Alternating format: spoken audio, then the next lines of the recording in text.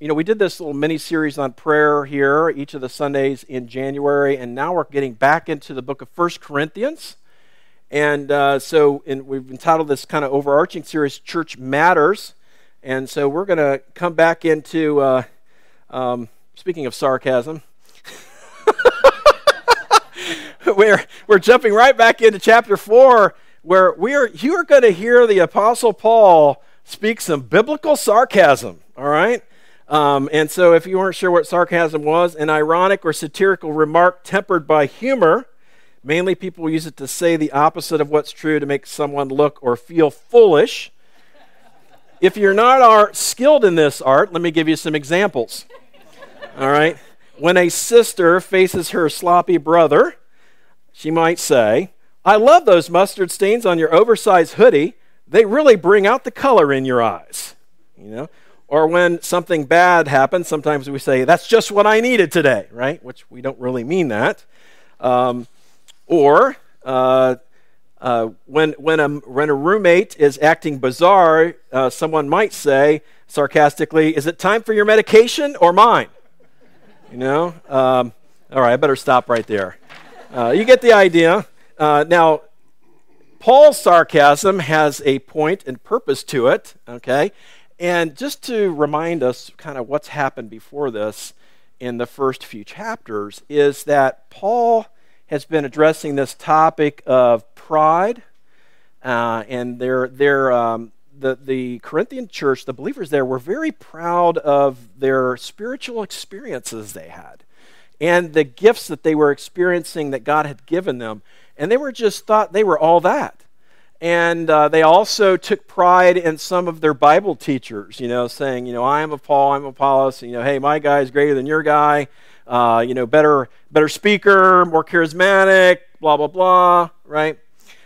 So there was this pride that the Corinthian church had, and so this is one of the issues Paul's been addressing, and he's really kind of bringing this topic to a close before he gets to some other things, and there's really a lot of topics that Paul covers in this book, and so he's kind of bringing this topic of pride to a close. But let's read these few verses here together.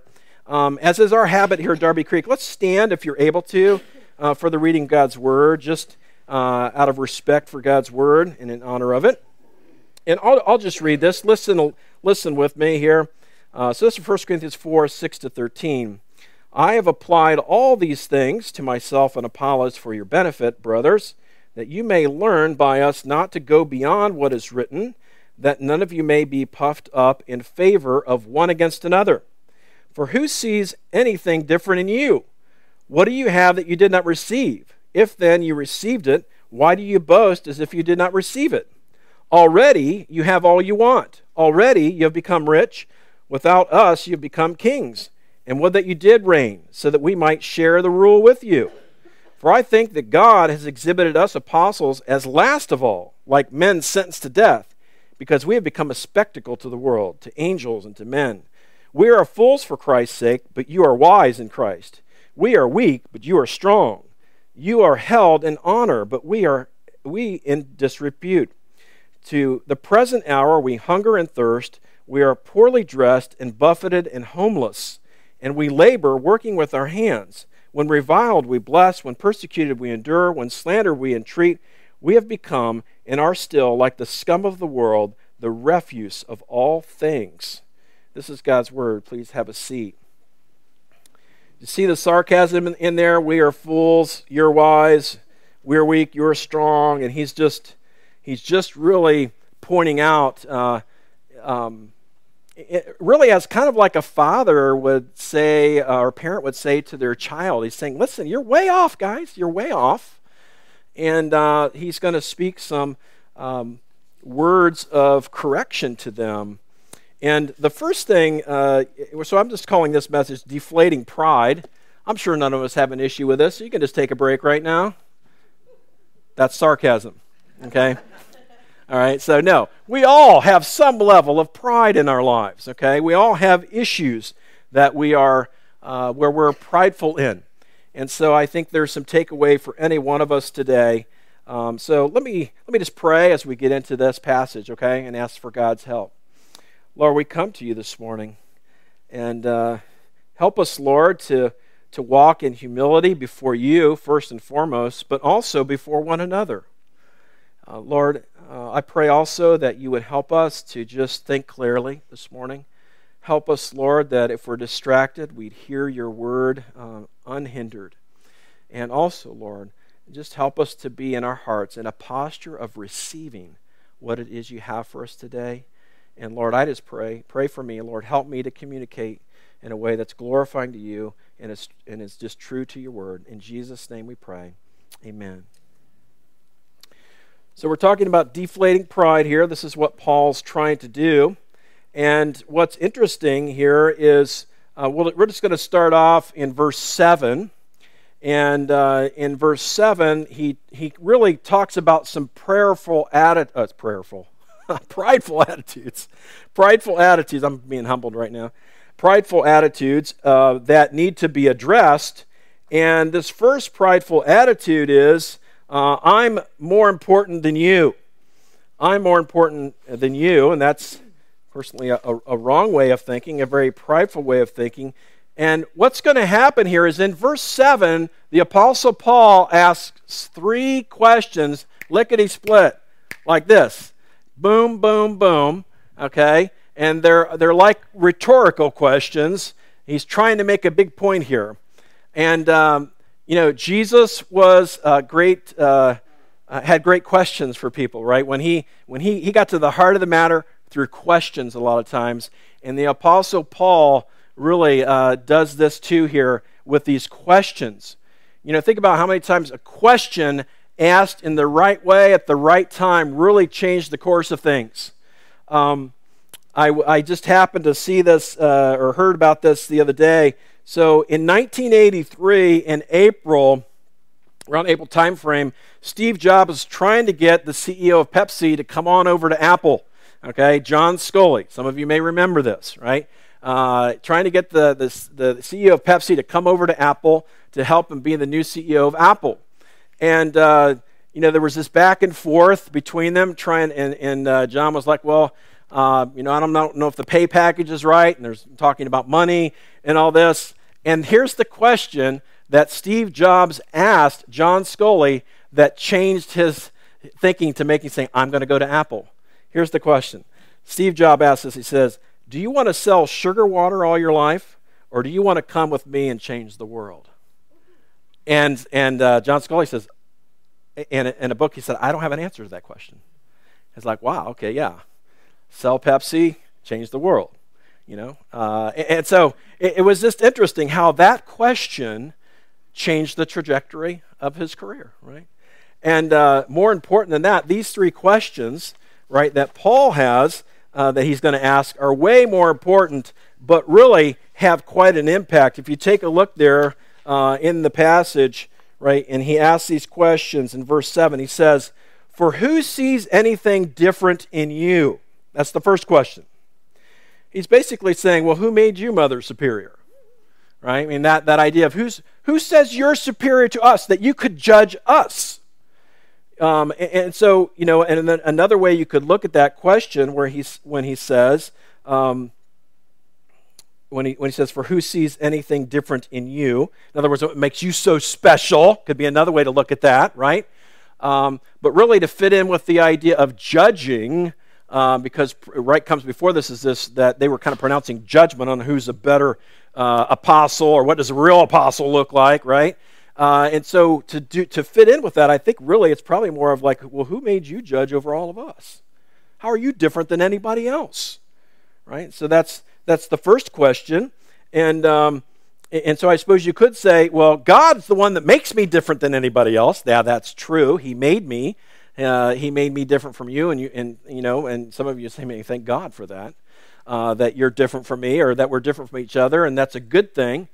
But I think the idea here, though, is that he's saying, it's God who has given you your abilities and your skills and anything you have. It's God. In fact, the other questions he asks here in verse 7 reveal this, where he says, the next question, what did you have that you did not receive?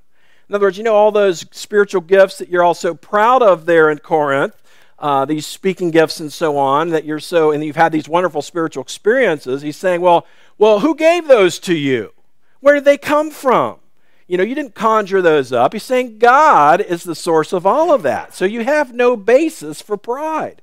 You have no reason to say, look at us, right? Or any standing to judge someone else. And when you think about this whole idea of these prideful attitudes, really what we ought to be saying here is all true ministry comes from God.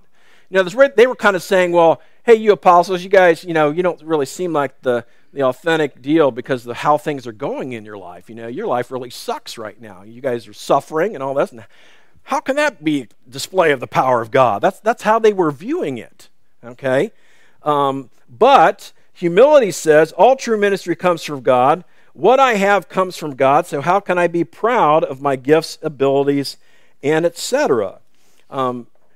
So this is just a good reminder, right? To try to pursue humility in our lives, we need to make sure that we're not sitting in judgment over other people's ministry that God's called them to. And, we got to lay that up to God. Now, yes, there's truth and error, and there's wrong doctrine and all that stuff. But a lot of times, though, we're not judging that. We're judging the form of the ministry or something, the form that it takes, or whether this is really a valuable thing or not. And that's not for us to judge. He's saying, no, we got to leave that up to God. And God is working through all kinds of people in all kinds of ways, right? And I got to say, I would say, 25 years ago, when I first started, we first started the church, there's this, and this is this probably youthful pride. You kind of think, well, you're doing it the right way. You're going to do it the right way, Or when you're raising your kids, by golly, I'm doing it right. You're not, Yeah, and until you realize you don't know what you're doing, right? Okay? I mean, just that kind of thinking was just wrong. It's prideful. There's all kinds of ways to do ministry. God's doing different things in different families, so I can't, I might want to try to help them, or, we might want to try to help one another with our parenting and this and that and the other.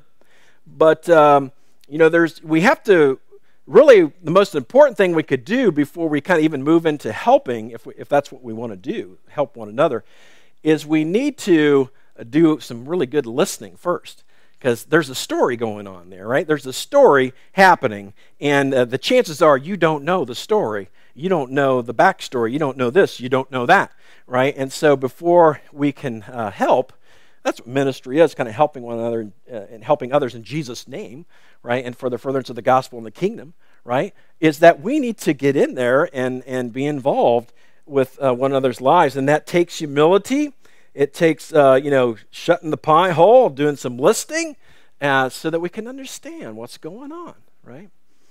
I don't know how many times I've gotten in trouble with Linda because I spoke before I listened, right? And that's not on Linda, that's on me, right? Or how guys, I'll pick on the guys for a second.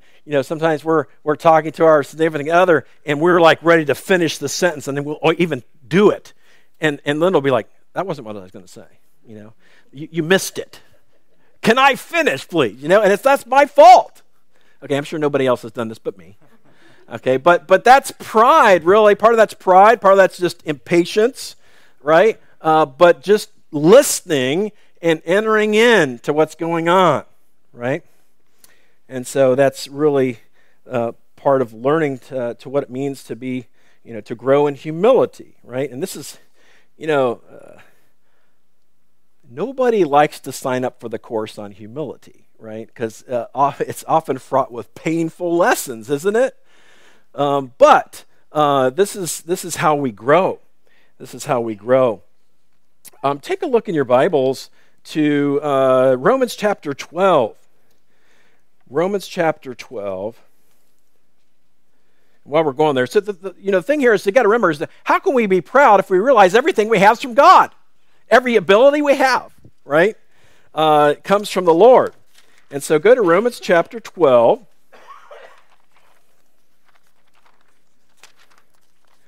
And we'll go to verse, I think it's 3.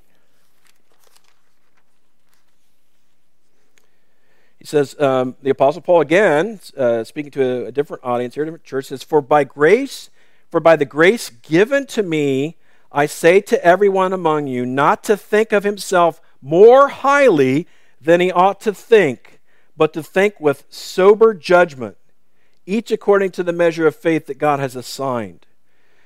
This is a challenge to all of us. You know, we think we know ourselves pretty well. And we might know to a certain degree, but those that we spend the most time with know us even better, right? My wife knows my blind spots better than anybody, okay? She knows all the weaknesses, all right? And so we need to have an honest assessment of ourselves. And one time, Linda was pointing something out to me that was not, that I was doing. Well, I'll just be honest with you. She said I was being short with her, that I was coming across kind of quick had a quick fuse. And everything in me said, no, I'm not. No, I'm not. No, I'm not. What are you talking about? You know, and I can laugh at that now, but it was very hurtful to her for me to say, no, you're not. No, I'm not. In other words, you're a liar. That's what I was saying, right? And you know, and sometimes I still do that, where I'm in denial. You know, I'm in denial, Ohio, and we're not talking opioids. And I'm not saying that to make light of the opioid epidemic, because that's terrible. But I'm just saying, we get in this denial thing because we think, we know ourselves better. We need to have an honest assessment of ourselves, and sometimes that's going to come not from looking in the mirror, but from someone else looking at us, who loves us and says something to us, and we need to receive it and be open to the possibility that we have no idea of what's going on, how we're acting, what we're doing. We're blind to it. And part of humility is, and by the grace of God, we need to enter in and say, well, okay, maybe you're right. Maybe I need to explore this. I need to look into this, and getting some help, or whatever it might be. But that's hard, and that takes the grace of God. Because every bone in our flesh wants to say, I'm right, you're wrong, you're crazy, whatever, blah, blah, blah. But that's not the way of humility, is it? And the way of following Jesus is the way of humility. Anybody seen that show, The Mandalorian? This is the way. This is the way. All right, this is so the Mandalorian's kind of offshoot on one of the Star Wars things. Star Wars, these bounty hunters, and I'm just you don't have to know anything about it other than this, is that when they have a code, basically, right? One of the pieces of code is that they never take their helmet off for anybody. Okay, never, right? Never, nobody ever sees them without their helmet on. Okay, and they say, this is the way. This is how it goes. When you're a Mandalorian, that's how it is. And I tell you, this is the way when it comes to following Jesus. Humility. That's how we're going to grow. That's how we're going to become more like Jesus. Pride is not going to be the way. Okay? Pride is not going to be the way. And so as Paul tells us there in Romans 12:3, we need to have an honest assessment of ourselves. Okay? We need to see there are things there that we might not actually be able to evaluate ourselves honestly with. Now, let me share with you, this is from Paul Tripp. He has several things he mentioned, 4 common factors that contribute to a distorted view of self. I'm just going to list them off real quick.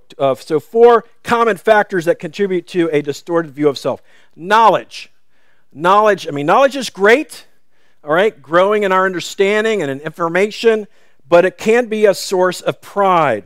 Paul says here, as many have said, knowledge is power, and it's true. The more you know, the more you can accomplish, but knowledge must never be confused with true faith, because you can be very knowledgeable and very immature at the same time, right? You can know everything there is to know about your product or industry and know very little about the Lord and your own need for grace.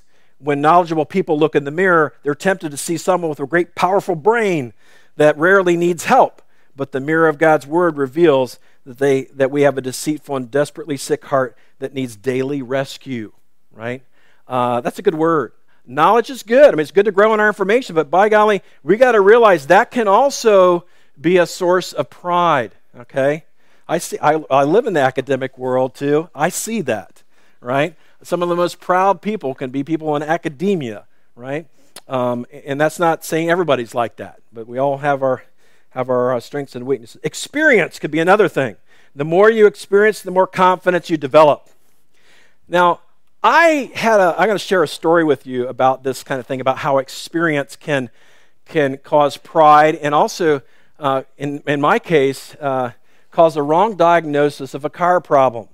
Okay, so Linda's car, for a couple of months, when I would start it, for about 3 seconds, it would give this sputtering sound. I'm going to play it for you. I'm very proud of getting this recording, okay, because let me just say, because I just knew, okay, what's the worst type of trouble to troubleshoot? Electronics and intermittent problems. Things that don't happen every time. Well, this didn't happen every time, but it happened like 80% of the time at least. Okay, now I didn't take statistics on it, but I'm telling you. So listen to this, okay? I'll put it by my mic so you can hear this.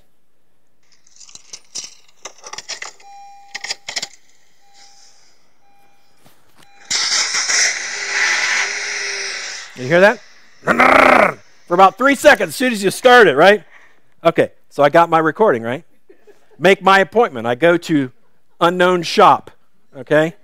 And I go in there and I go say, hey, it's making this sound. I've got a recording, by the way. And the guy's, oh, I know what it is. No problem. We'll get you in and out of here. It's the blah, blah, blah actuator or something, valve actuator, blah, blah, blah, okay? And I already looked it up online, and I already knew what it was. I thought that's what it was, because the internet does not lie. We know that. And so I thought that's what it was. And he said, okay, yeah. I said, well, you sure don't want to listen to this? Oh, yeah, we want to listen to that, okay.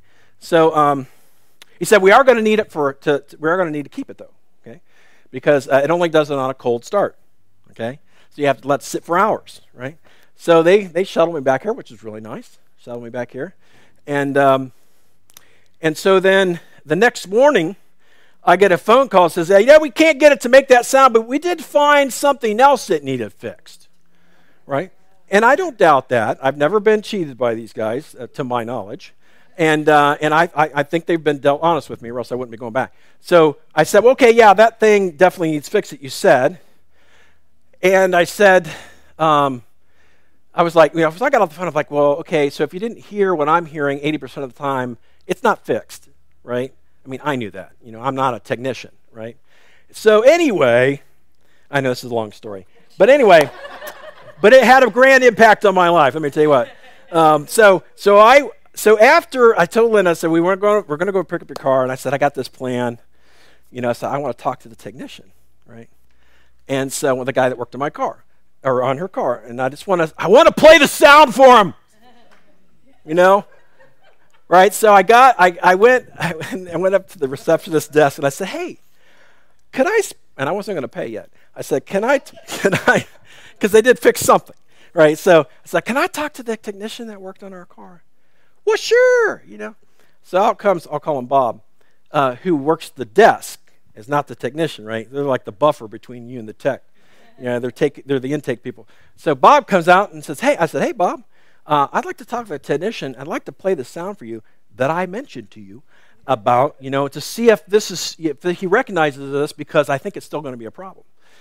And so I got to say, to his credit, he responded with humility and said, well, sure, come on back, and we got to talk to the tech, went to a room that was quieter outside of the shop, played the recording. The tech's like, oh, yeah, that's the blah, blah, blah, blah, blah. Yeah, the actuator thing or whatever. Yeah, he says, yeah, that's going to happen. It's going to happen again if we don't fix that. And I said, well, that's what I was saying when I dropped it off, But I said, I'm not going to be mean about it, but can we fix that? Can you just keep it, because I'm going to be back? Yeah. So I tell that story not just so I can vent, but to tell you guys, because I feel it's very cathartic up here. I feel a lot better now. That the injustice that was done.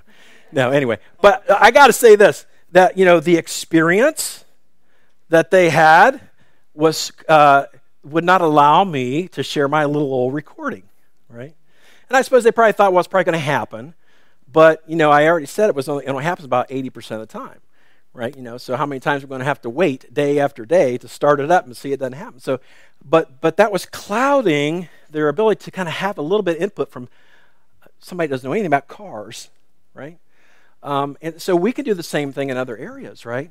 Our experience, we can say, well, I don't have anything to learn here, right? And so on. So we have to realize that our experience can sometimes be a source of pride, right? Another thing that Paul Tripp mentions is success, right? Success can be a wonderful blessing, but when successful people look in the mirror, they're tempted to see someone who deserves all that they earned. But the mirror of God's word reveals that every good gift comes from the Father, it says in James chapter 1, verse 17. Last one I'll just mention here before we go on in our passage that Paul Tripp mentions is recognition. Praise and recognition of others is delightful to our ears because we selfishly love to be glorified and we're kept awake at night by the negative opinions of others have of us. I mean, I got to admit, when somebody doesn't like me, I don't like that. And it bothers me. I'm sure it probably does many of you as well. But he says, it's not an evil thing to be spoken highly of. Christians should strive to the respect of others and of the church. But even if you are recognized by others, don't think of yourself more highly than you ought. Remember what the Bible has to say about inner character and keep sober judgment. In other words, what's going on the inside, what people don't see, just as important as things that people do see you do, right? And so those are just good things, I think, to be reminded of, things that can cause us to be proud and so on. Now, another thing that's mentioned here, prideful attitudes in these verses in Corinthians is just this attitude where he says, basically, I don't need anyone else. I don't need anyone else. And if you look at verse 8 there, let me go back to 1 Corinthians chapter 4. Take a look at verse 8, where he says, already, again, being with the sarcasm here, already you have all you want. Already you have become rich. Without us you have become kings. And would that you did reign so that we might share the rule with you. In other words, oh yeah, you guys are going on without us. You don't need anybody. You've arrived, right? And that can happen with any one of us in our walk with Jesus, okay? And what we need to realize is that I've not arrived spiritually. I need to pursue spiritual growth, and I need others to help me with that. In other words, we never arrive spiritually speaking. We're always to be on a growth pattern where we're pursuing matters of spiritual growth in our lives. And there are provisions, there are resources, if you will, that God has given us that promote that spiritual growth. We know that the Word of God, right, does that. As we take it in, it causes and helps us, as we take it in and apply it, it helps us grow, right? We also know God has provided the local church that we're in, the people here, as a source of growth in our lives, right? To help us grow. Again, kind of hearkening back to those blind spots and just being available to help and so on, and to help us grow. Come alongside, not as judging over, but to come alongside and help, right? And so Philippians chapter 1, verse 6 is a good one to remind us of spiritual growth. Let me go there. Philippians 1:6, Paul says, I am sure of this, that he who began a good work in you will bring it to completion at the day of Jesus Christ. Which by implication means he ain't done with me yet, right? He's not done with us. It's not about, becoming a Christian and then just, oh, well, whatever after that. No, he's saying what should be happening is God has began a work in us when we receive Christ as Savior. He's continuing to work in us, but you know what? Guess what? You have to cooperate, okay? You have to cooperate with God by putting yourself in a position of growth in those resources. Coming to worship, listening to God's Word, being involved in these other lives, these other, again, submitting to the promptings of the Spirit, all these ways that God uses to grow us, right? So we got to realize we have not arrived and we never will, spiritually speaking. So you need to make sure you have a growth mindset, okay? That you and I, we say, you know what? I always have things to learn. Always have things to learn. And I'm not saying I'm perfect at this, but I like to learn things. I like to read things. I read a lot of books. I listen to a lot of podcasts. I like to listen to other people preach because I like to learn how they do things. And I like to learn how they break down a passage. I like, that might sound like, snoring material for you guys, but that's okay. And just things like that. I just like to learn that. And so, and I think that's how God's wired me, but I think we all need to be a degree. Realize we need to be pushing forward in our faith. We need to be pushing forward in our faith. And that's one of the reasons I hope that eventually, if you're not already, you will be involved in a small group in our church where you can be in next to one another for the reasons I've mentioned here already today, right? That's a resource God's given you for growth and maturity and all these things. And so, and Lynn and I have always been in a small group in the church, and I'm not, I've been in ones when I'm not leading, and I would, and I think it's important for all of us to realize that's something that God wants us to do. 1 Timothy 4:7. 1 Timothy 4:7. I bet we've got some people in here that work out, okay, in various ways. Maybe you do it at home. Maybe you do yoga. Maybe you do, I don't know what it is, all right? But maybe there's some people in here that work out. Think about spiritually working out, okay? Also, physical working out is good. Nothing wrong with that. We got to take care of the bodies God's given us, right? But take a look at 1 Timothy chapter 4. 1 Timothy 4:7 says, have nothing to do with irreverent, silly myths. Rather, train yourselves for godliness. Train yourselves for godliness. The Phillips translation says this about that verse. It says, take the time and the trouble to keep yourself spiritually fit. I think that's an accurate idea of what that passage is saying. He says, listen, you got to train yourself spiritually. And there's value in taking care of our bodies, but even more so spiritually speaking, right? And so we need to realize that we have not arrived and we never will, right? And just to kind of harp on this doing this life together and not in isolation. Guess where God does a lot of the growing in our lives? When you and I rub shoulders. When you and I live life together and things come up between us. Or, God uses people almost more than anything else to soften the rough edges of our lives, right? He really does. In 1 Timothy 1:5, he says the goal of our instruction is love. Well, guess how we're going to learn to live out the instruction and it come out in love is with each other, right? We can't do that in isolation. So we need others to grow. Hopefully we made that point abundantly clear here this morning. Last thing I want to mention here, verses 9 and 10, this prideful attitude we see is, I need to look good. In other words, it's about the appearances. It's about what people think of me that is important. And that's a prideful attitude. There's no question about it, right? And so where are we getting this from? Let's go back to Corinthians, 1 Corinthians 4.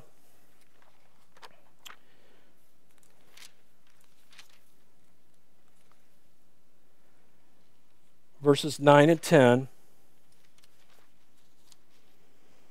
And so Paul says, for I think that God has exhibited us apostles as last of all, like men sentenced to death, because we have become a spectacle to the world.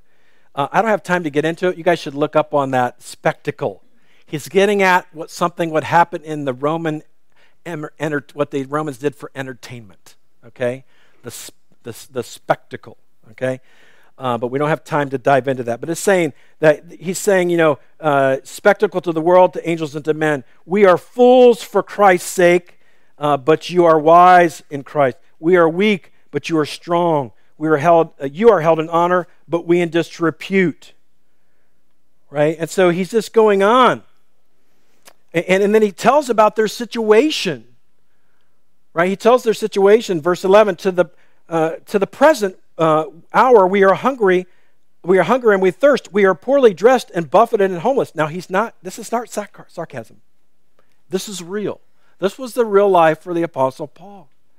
He's saying, and we labor, working with our hands. When reviled, we bless. People are making fun of them, right? When persecuted, we endure. When slandered, we entreat. We've become and are still, like the scum of the world, the refuse of all things. Like dung. That's what he's saying. That's how other people see the apostles. Paul, right? And the Corinthians were buying into this talk of other people saying, look at those guys. That's not a God thing. These guys are going through all this. That's not power. Come on. They're saying now that there's something better than that. And Paul's saying, no, actually, this is the way. That's what he's saying. This is often the way of someone following Jesus. They will sometimes be reviled. They will sometimes be made fun of. People will look down on you. And so, at times we will look weak to other people as we follow Jesus and do ministry in his name. But the fact of the matter is, we don't need to be seen as honored by others, really. It matters what God thinks, doesn't it? Humility says true servants of Jesus are evaluated by who they serve, not by how they appear to others. In other words, in the grand evaluation, it doesn't matter what you think of me or what you see. It's about what he thinks, about what the Lord Jesus says, about what his evaluation is, and we can know what God values by getting into his word. We can know what he says he wants to see. And it usually starts right inside and then works itself out to the doing, right? I'll take a look at 3 verses real quick here that have to do with this aspect of appearances. Okay, 1 Thessalonians 2:4. 1 Thess 2:4.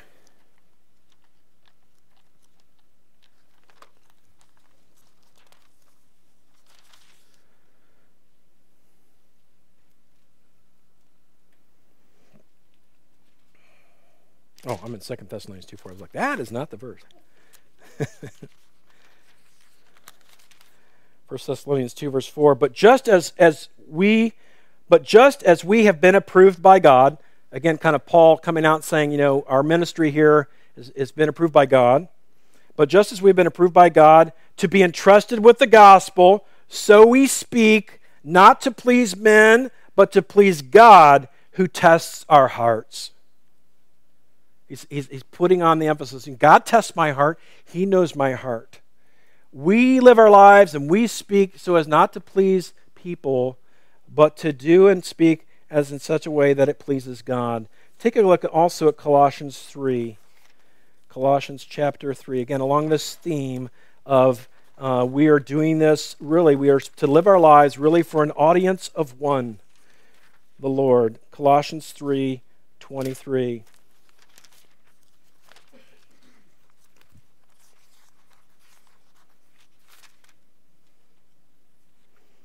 Whatever you do, work heartily as for the Lord and not for men, knowing that from the Lord you will receive the inheritance as your reward. You are serving the Lord Christ. He's not talking to people who are in full-time ministry. He's talking to people, like most of us, just living our lives. Got regular jobs.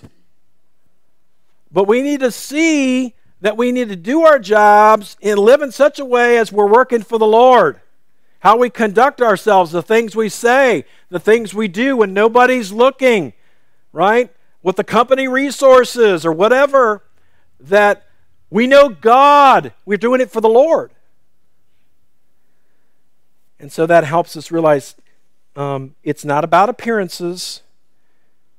It's not about what other people think, not putting on airs, not coming off super spiritual, talking ourselves up to come off good. Get real. That's really what we need to be, right? And so 2 Corinthians 5:9, where he says, again, last verse here on this whole topic of appearances. So whether we are at home or away, meaning at home with the Lord Jesus, right, or away from that, right? Because he was talking about, to be when you're absent from the body, you're present with the Lord, all that, right? So whether we're at home or away, he says we make it our aim to please Him. We make it our aim to please Him. It doesn't matter. That's our goal, to live our lives in a way that's pleasing to Jesus, to be a husband, to be a wife, to be a student that is pleasing to the Lord, right? How do you know what's pleasing to Him? We got to get in the Word. We got to learn what it says, and we do that in community. I think is really it's the safest place to get and learn what that is, right? There's protection in learning in community too. We can, because it helps us in check if we go off some tangent, some wrong way of thinking, unbiblical way of thinking, and so on. And so this is what it is. This is the way here, right here. So we all of this takes the grace of the Lord Jesus, doesn't it? Whew. There's so much pride left in me. It rears its ugly head on a regular basis, right? And let me just give you, this is the little stupid things. Like I was thinking, Linda and I laugh about this now. It's all about Linda and I today. I'm sorry. It's what a ding dong I am sometimes. Is that sometimes there will be a noise, right, outside, and I would this is just the real honest truth, because I don't want to get up and I don't want to deal with it. I'll say it's just the neighbors, right? Until it's not, right? And I laugh at that, and we can laugh about it now. But you know what's the heart of that? It's pride. I don't want to do it. I want her to do it. And she does sometimes. And so I just say, this is a constant battle. Amen. This is, until the Lord Jesus comes back, we will battle with pride. But let us not give up. Okay? Let's pray. Heavenly Father, we need your help, God. We need you. We help us, Lord, to see that we will never arrive in our spiritual growth. It's something to be pursued and something that will not be completed until the day you return. Help us, Lord, to just realize that it's not about appearances. It matters what you think, what you see on the inside, what's really going on. Lord, help us to be more transparent with you and honest with you. Help us, Lord, to receive when others have things input into our lives, when they're saying something is there. Help us, Lord, to resist denial. Lord, give us the grace to receive it and say, well, maybe what you're saying is right, or whatever. God, just help us to walk humbly before you, Lord. Help us to resist the desire to be people pleasers. It hinders us so much in our progress, in our faith, Lord. Transform us, Lord. And Lord, we thank you that you have not left us here without the power to make progress in these areas. You've given us your Holy Spirit. Lord, help us to submit our will to your Spirit and let you have your way. In Jesus' name we pray. Amen.